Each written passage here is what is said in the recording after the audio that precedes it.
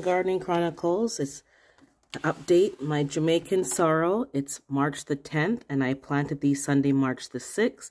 And you can see one's popping out here, and one is starting to come out here. So I soaked the seeds with warm water and a half a teaspoon of salt, Epsom salt, I was told, on a video, and for 2 hours, and they are already germinating in less than 4 days. I do have it on a heating mat. As you can see here, there's a heating mat.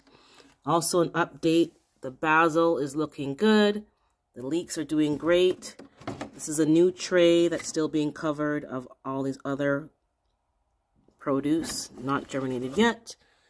And up top, these things are going ridiculous.